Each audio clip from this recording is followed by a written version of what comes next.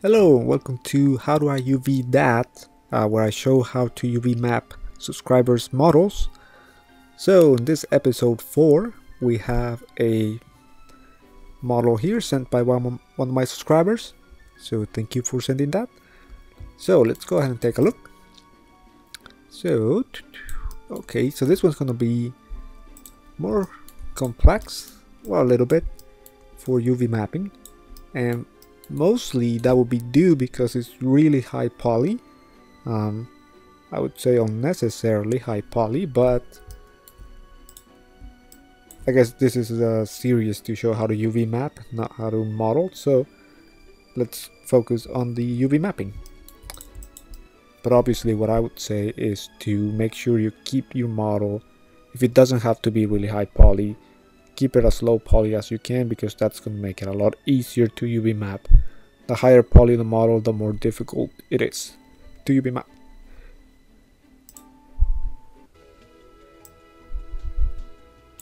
So okay, let's see. So I'll show how to, let's do the top first. Okay, and let's see, the existing ones are for the most part alright. Mainly, and you can keep it as one piece because it's so high poly that it's not a big problem, I don't think. But I'll show you how I would do it.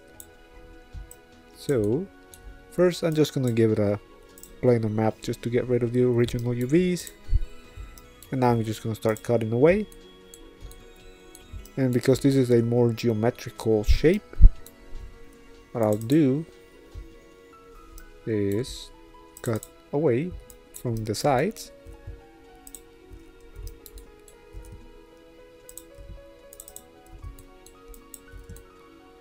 So I'm gonna cut right there. You also gotta make sure that the geometry should connect where it should be. For example, here we have geometry that's separated, which again, it makes it difficult to UV. The more complex your geometry, obviously, the more difficult it is to do the UVs. Okay, so we have that. So let's do the same on this side. Cut there. I'm just trying to keep it. I'm just trying to cut this in a way that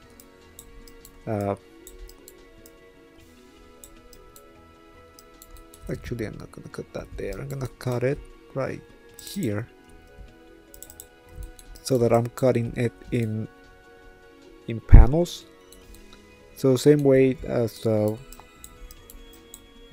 if when you are UVing things like clothing, you want to make sure that you cut your UVs where it makes sense.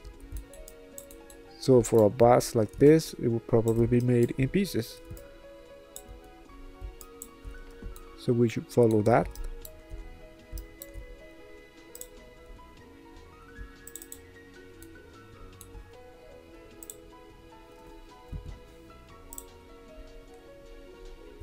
Okay, and now I'm going to probably do a cut at the top so that I have the top panel as a separate piece.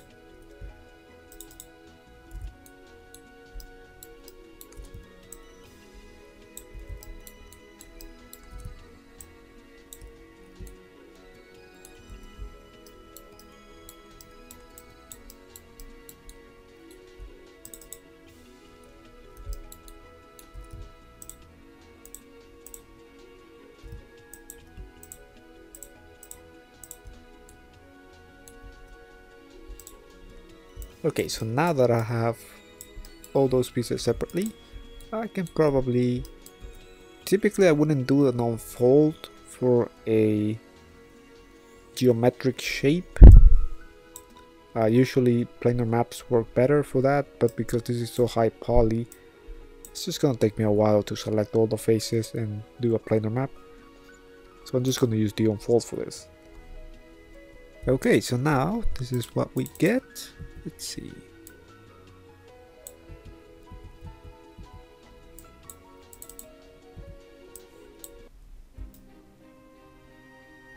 So that's this side.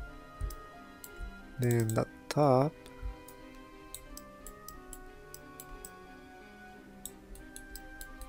think the top looks good. Let's see distortion wise. Yeah, for the most part it looks pretty good. It has a panel here at the top. Let's see.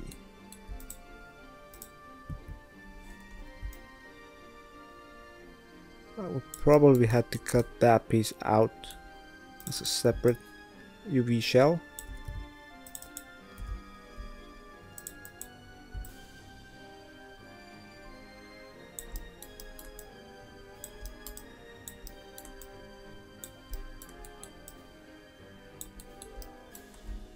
Let's look at everything else. Let's see.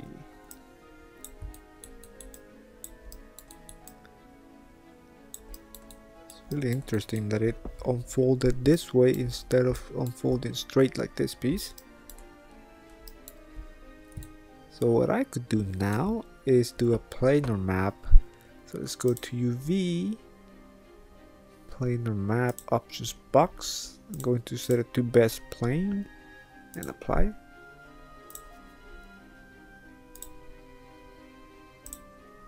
So now I should be getting a better UV projection here. Let's see.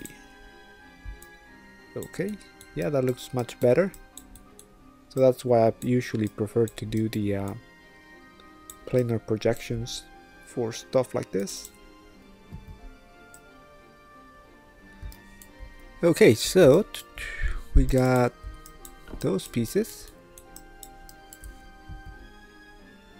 See what this guy came out looking like. Let's see at the geo. Maybe we can separate the windows from the rest. Well, let's see what the distortion looks like. I think it looks good for the most part, but I would probably separate it. Let's do that. Let's separate the windows. Probably somewhere there. Again, I don't want to complain about the geometry, but it's just making it really difficult to UV map. I'm just saying.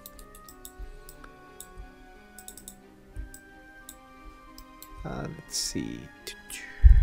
Maybe around here.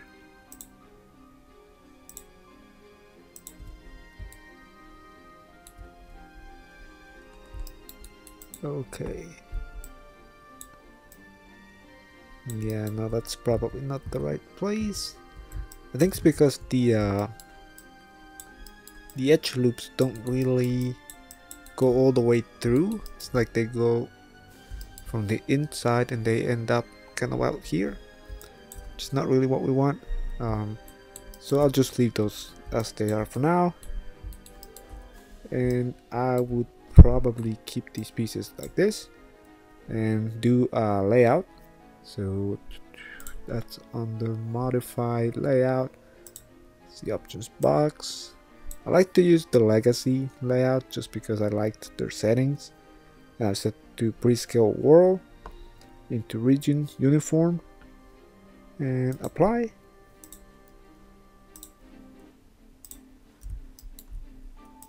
And this should give us the texel density to be as close as possible between the UV shells.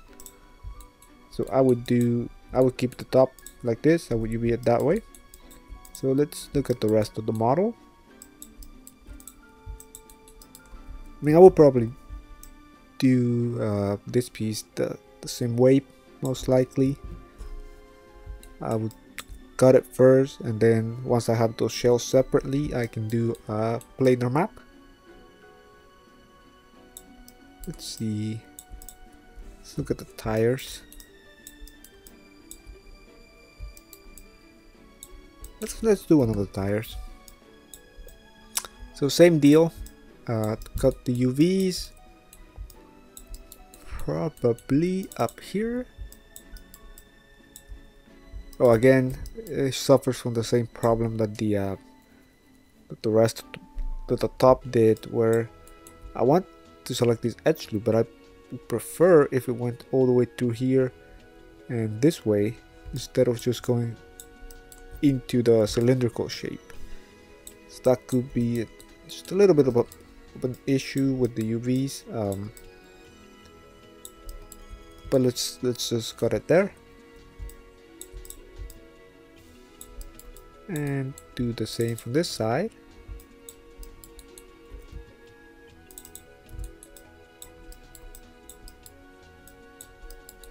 Okay, let's see.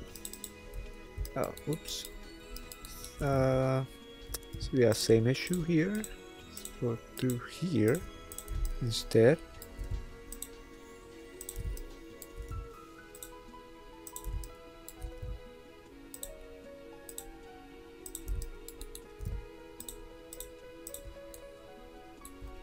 Cut that out. Probably do a cutting here.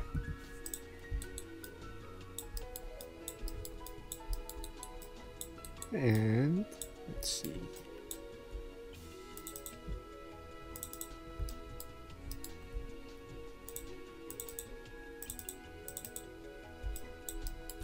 And there. And I think that should be enough cuts that we can do a... Oh, whoa. 1 minute here. Oh, okay. Yeah, this is gonna make it way too impossible to do UVs. As you can see here, these pieces are connected to the whole tire, so that's, yeah, it's gonna be a problem. So I will fix that in the geometry first, and I wouldn't even try to do the UVs for that, just because that's just gonna be a pain to do. These pieces should be separate from the rest of the tire. That's all I'm gonna say. And then once that's done, I should be able to unfold it just fine. I'm gonna try to unfold. Hopefully Maya doesn't crash on me. Okay, so we got the top, which is fairly okay. You could try to use the straighten UVs. I don't want to try it here because it's just going to take forever because of the amount of geometry. Let's see, let's kill this thing. Okay, so yeah, the top looks good.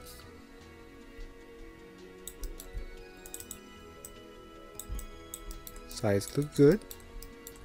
Probably merge that there.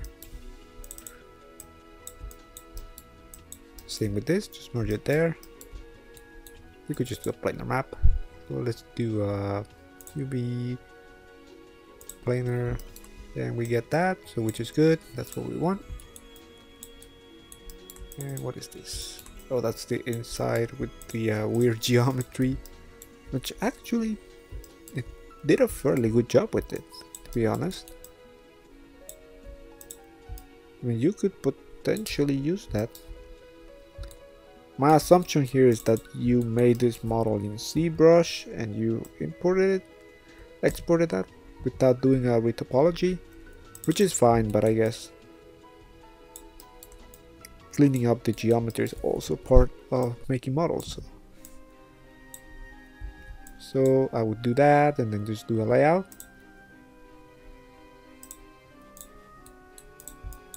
And I would use the same UVs for all the tires. So I think that's all I have time for. So yeah, my recommendation for this model would be to make sure that make it lower poly, retopologize it if you have to, or just reduce the number of edges and just geometry in the whole thing. And that's just gonna make your life so much easier when it comes to UVing. Also making sure you keep pieces that should be separate, keep those as separate pieces. It's good to combine things, but not always. Sometimes you want to keep things separately. So that's all I have time for today. Thank you for sending the model. This was a challenge, I would say, mostly because of the geos, just really high poly. But yeah, so anyone else who wants to send the model, check the video description for details, and don't forget to hit the like button and subscribe.